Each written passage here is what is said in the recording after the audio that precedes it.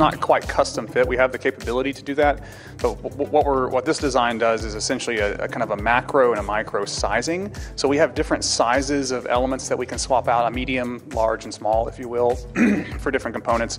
But then within each of those sizes, we also have an adjustability to where we can really tailor the suit to someone's, the length of their leg or the length of their arm or things like that. So we have a lot of sizing capability to adjust the suit for their particular body.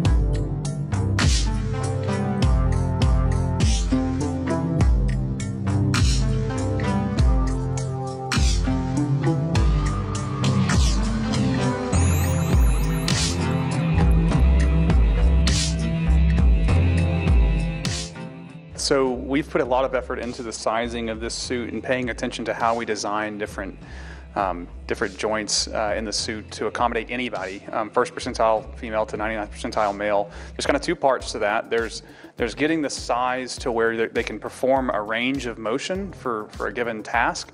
And then the second part is making sure that when they perform that range of motion, it's done in an easy way. It's not very hard where you're fighting the suit and that type of thing. So we have a variety of test subjects at Axiom that we put in the suit. Lots of people who have been in the suit for a long time, tested many different prototype spacesuits. We also put crew members in the suit to test this, and so we'll basically take a lot of different test subjects and crew members, put them in the suit, evaluate designs, and refine them to make sure that the suit performs well for any individual who's going to get inside the suit.